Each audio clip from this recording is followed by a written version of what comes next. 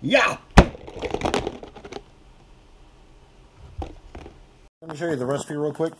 This is the full recipe. Regular recipe is 1,000 milliliters of water, 20 milliliters of, 20 grams of agar, and 20 grams of malt extract or dextrose, whatever you happen to be using for your nutrient. For a half batch, keep the ratios the same, so it's 500 milliliters of water, 10 grams of agar, and 10 grams of nutrient.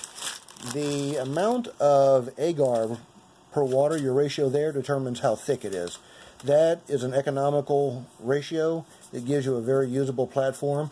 You could double or triple or quadruple the amount, but you'd just be wasting agar, and you'd end up with something that's really, really difficult to work with. There's no need. Now, if you only put in 10 grams of agar, you'd end up with a real soupy, sloppy mess that would be almost impossible to work with. Too thick to go through a needle and too thin to get picked up on a loop or be cut. So that's why you got to keep your numbers in line. The mysterious agar.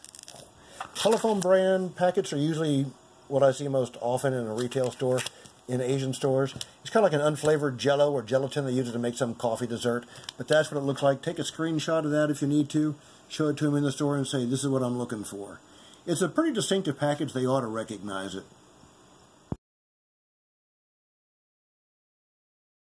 300 grams of potato. It's about a half of a good-sized baking potato. 300 grams is about like that. Because I know what you're thinking. It's like, hey, attractive, smart, handsome, sciencey guy, I got home with my potato and forgot to weigh it at the store. Whatever will I do? Okay, we got a cup. Turning that on. Blah, blah, blah, blah. Should be about 33. I'm going to tear that. Be a cup of moderately half-assed diced up potatoes of different sizes, and then kind of smushed into a cup. Cut it in long strips and went back and whacked into like quarter or half-inch thick pieces, and then diced that up a little bit. But let's stop yapping and start weighing. So that gives us 143 grams of potatoes. So 1 cup, 143 grams of potatoes. I might even round that up since it's kind of a rounded cup. Throw a little more in there, smush some more in there, call it 150 grams per cup.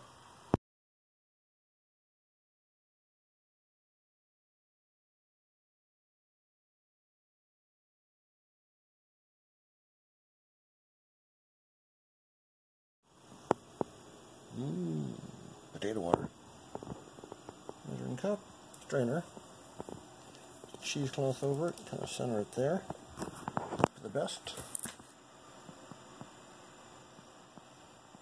Potato water.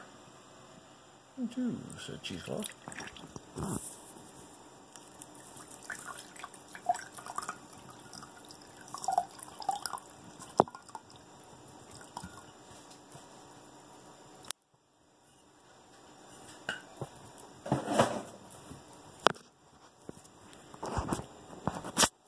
Our potato water. The water height should come up to that piece of tape. So we're a little bit short, so we're just going to make that up with water, get back to our original volume, and we'll be all set. Our other goodies are 5 grams of the agar. Actually, this is the 5 grams of dextrose and a little bitty tiny pinch of yeast is what we have going on right there.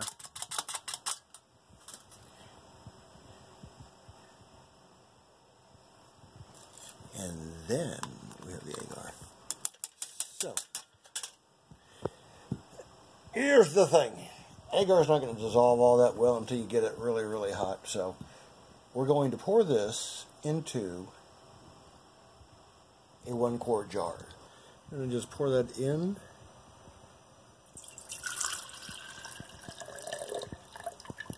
And I'm just going to throw a lid, regular metal lid.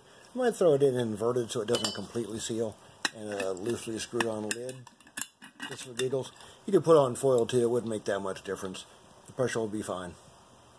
Put up the pressure cooker, it had been in there about 10-12 minutes. Ouch, there is still steam coming up, so we're going to let that sit for a minute. Give it a Ow, ow. Yeah, we're leaving that alone. So we're going to let it sit for a minute, cool off, then we're going to pour it into the measuring cup. There we go. So now what I have to do is get that into those. I'm trying to freehand this here because I want you to see how much is actually going to go in there.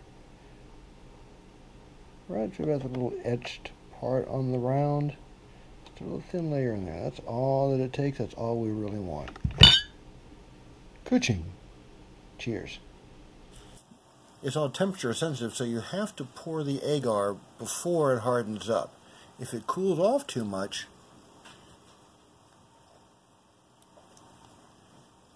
it'll harden up and then you have to reheat it.